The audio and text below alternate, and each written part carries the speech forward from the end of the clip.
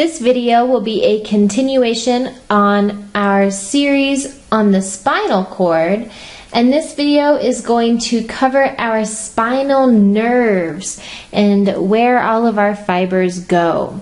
So let's begin with our ventral root. Here we see rootlets that come together to form our ventral root.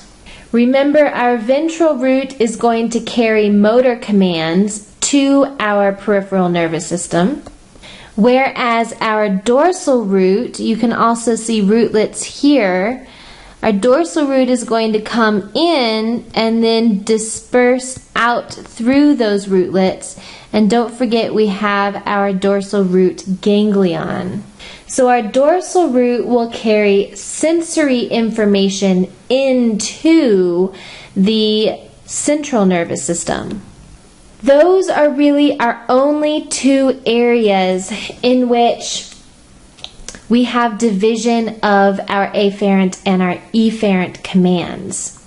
After these sections on our spinal nerves, these two guys come together here to form an actual spinal nerve. So our spinal nerve is going to carry mixed information in that our spinal nerve and everything outwards is going to carry both sensory and motor commands. So now we're going to take a closer look at some of those spinal nerves. So what happens after our spinal nerve diverges?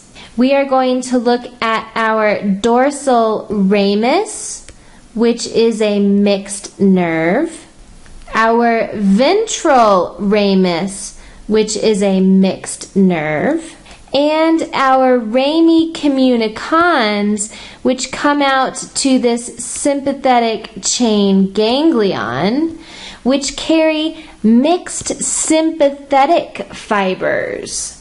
So let's take a closer look at those. So first we're going to look at our dorsal ramus. Our dorsal ramus is going to come off our spinal nerve and come to the muscles and the skin of our posterior body wall.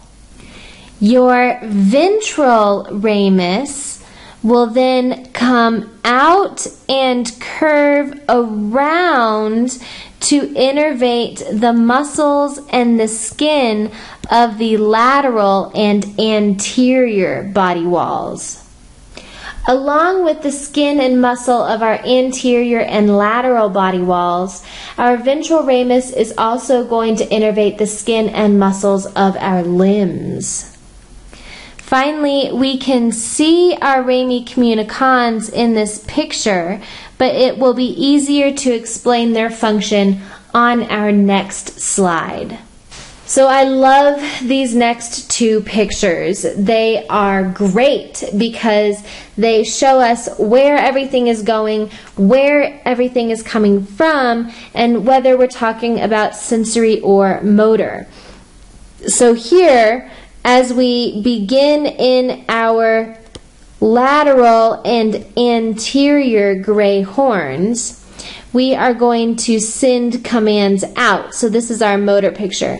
And here's where we see our rami communicans coming into play. So here with our visceral motor nuclei, we are sending visceral motor signals. These signals are going to innervate our organs, which is why we call it visceral. So these are actually going to be sympathetic fibers.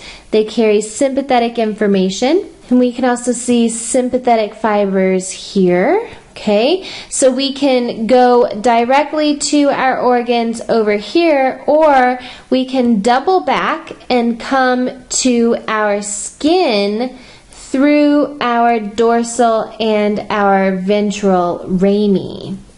So our rami communicans, or our communicating rami, are really going to carry sympathetic visceral motor commands. It's also going to carry sympathetic sensory information. We'll get to that on the next slide. but we're carrying autonomic information in or out of the spinal cord. I also like this picture because it shows us our dorsal root going to the skeletal muscles of our back, and our ventral root going to the skeletal muscles of our body wall and limbs.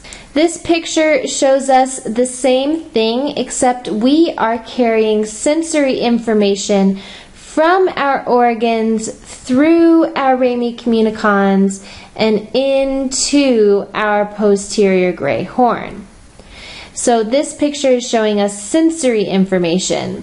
We can also bring visceral sensory information in from our ventral and dorsal rami, and we can carry somatic sensory in from our body wall and limbs, or somatic information in from our posterior body wall and limbs.